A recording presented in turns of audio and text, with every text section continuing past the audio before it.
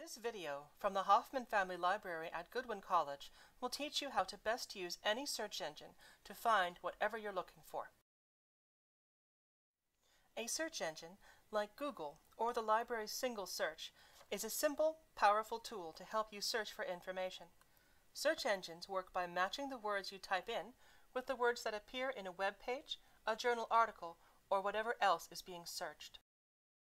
For example, if you enter the word health into a Google search, you'll get every page that has that word somewhere in it, presented in a way that is supposed to put the most relevant results to you near the top.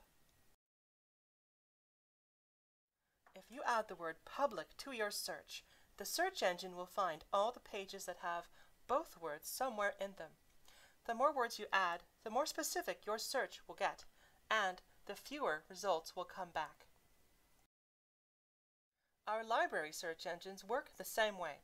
For example, we can go to the library homepage and find Single Search, which searches many of our resources at once, and type Public Health in.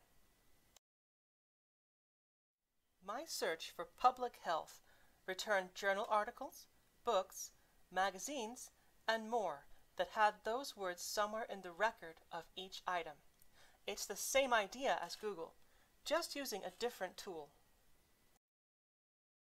What this means for us as searchers is that we have to create search terms or keywords that we think will show up in the results we're looking for.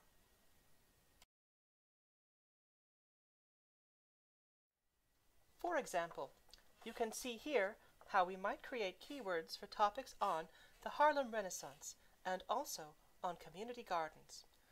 See how we can create possible keywords from the big ideas in each topic. For the first topic, words like Harlem, Renaissance, and literature are good keywords to begin with.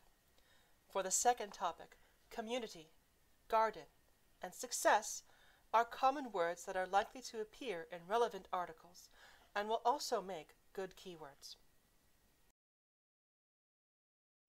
Here are a few tips to follow. It's a good idea to have a clear idea of what you want and some possible keywords before you search. This will save you time. While you're searching, start off with a simple, broad search and narrow from there. If you get stuck, try changing your keywords around or thinking of synonyms.